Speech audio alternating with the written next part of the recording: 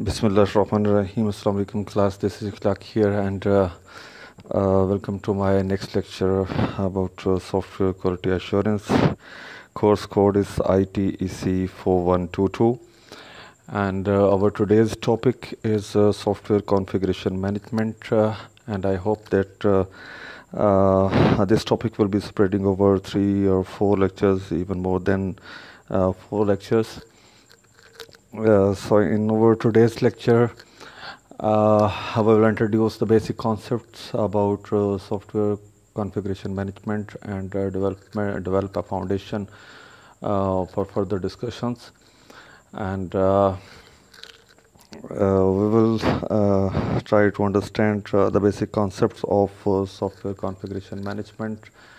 Similarly, the significance of software configuration management in software quality assurance. We will discuss something about this, and we will have a short overview of SCM functions.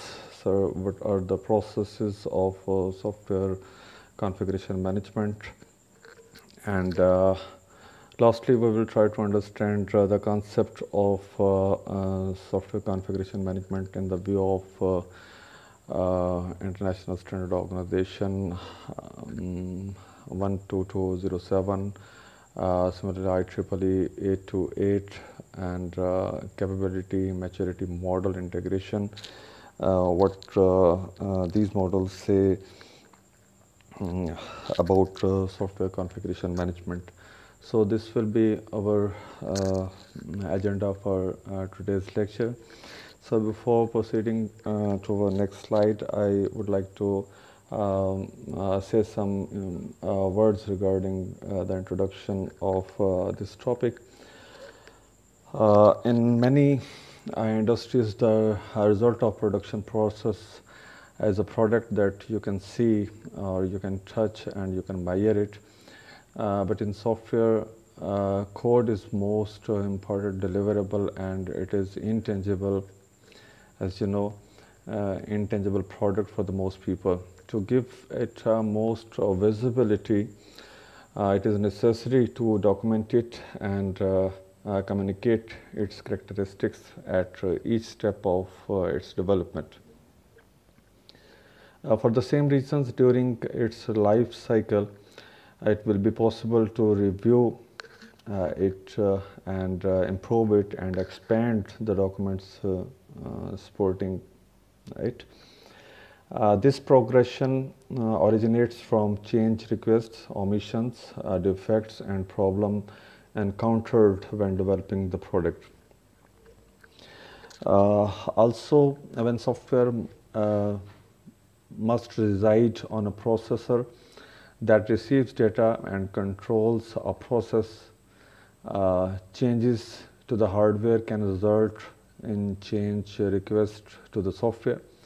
As long as the software supports a business process of the organization, modification will be needed to be made to keep it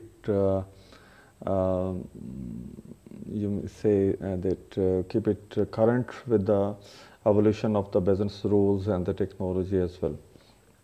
For example, the customers want to modify their requirements. Similarly, the developers want to modify their technical approach to develop the software product.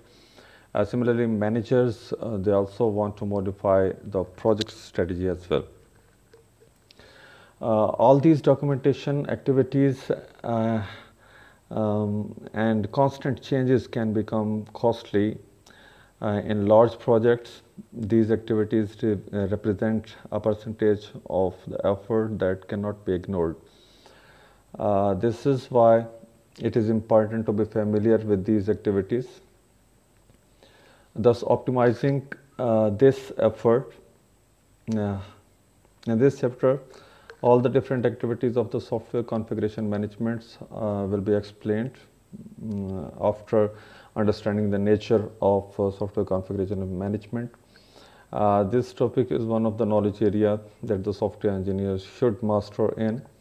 and where the software quality assurance is actively involved to ensure the project teams understand its